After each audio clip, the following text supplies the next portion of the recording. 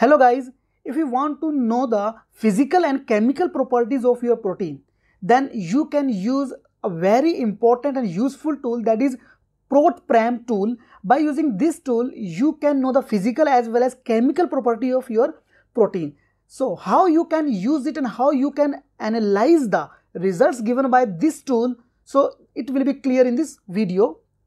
Now, in order to access this Protparam, just open your browser and here search for the tool, that is Protparam.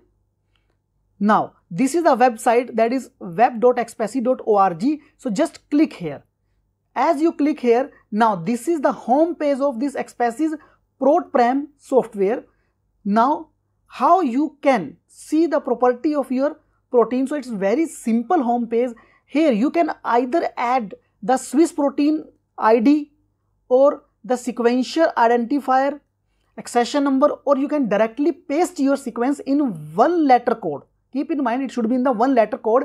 So you can directly paste your sequence here. Now, this is the protein sequence which I have already downloaded. So I'm just copying it, and now just paste your sequence here like this. Now just simply click compute parameters. As you click here, it will show you the all physical and chemical properties of your protein like. So these are the results. How to analyze these or interpret these results? So here, this is the complete sequence which you just give to the software, and now these are the further results. Like, first of all, the number of amino acids. So there was 541 amino acid in the sequence given by us. The molecular weight of that protein is 59228.56. Theoretical isoelectric point is 5.65. Now further detail, that how many amino acid and their percentage. Like, for example, first is alanine. So there was 48 alanine residues in our sequence. So percentage of that alanine is 8.9%. Similarly, in case of arginine, so there are 24 arginine molecule in the sequence and the percentage is 4.4. So by this, each and every amino acid means its percentage and its number of residues is given. Here you can see from this table, and you can also download in the CSV format by clicking here. Now as you scroll down, the next section is the total number of negatively charged amino acid or residues. So in your sequence, the sequence given by us, so it contains asparagine plus this glutamic acid, means these positively charged amino acids. So there are 65 positively charged amino acid, and sorry, this column is negatively charged amino acid. So there are 65 negatively charged amino acid, and while 52 are the positively charged amino acid. Now this is the atomic composition. Like carbon, so there are 2591 molecules of carbon in the sequence.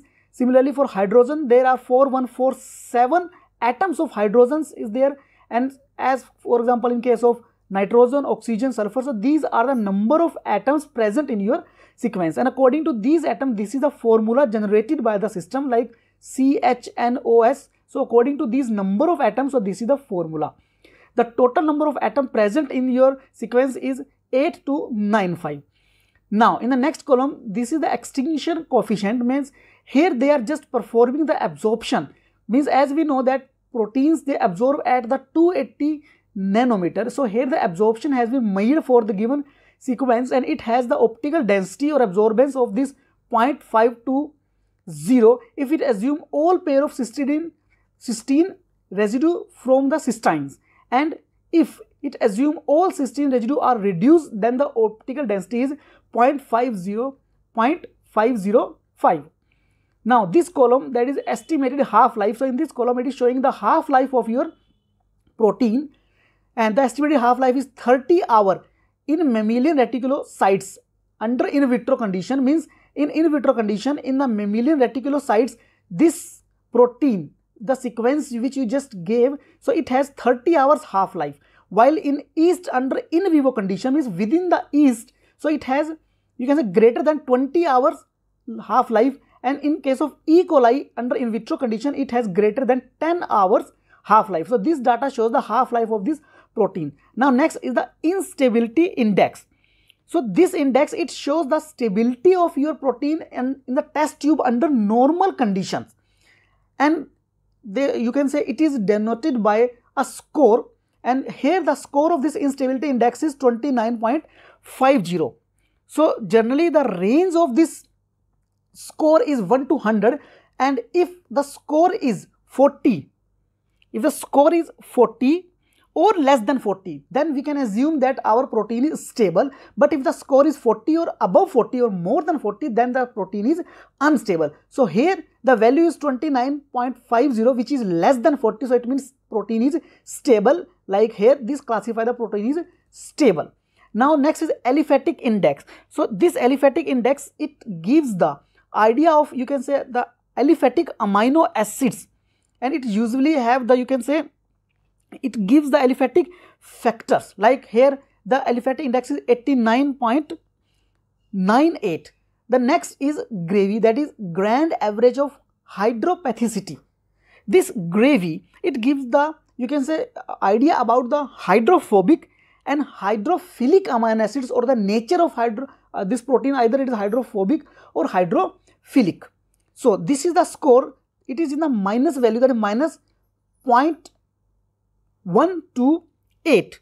So generally this value, if it is in plus, then we can say that our protein is hydrophobic. Means if this value is in plus digit, like 1, 2, 3, 4, 5 above 0, so then we can say the protein is hydrophobic. But if this value is below 0, or in, you can say, in the negative term, so we can say that our protein is hydrophilic. So here you can see the value is minus in negative terms. So here this protein is hydrophilic, means it is a water loving protein.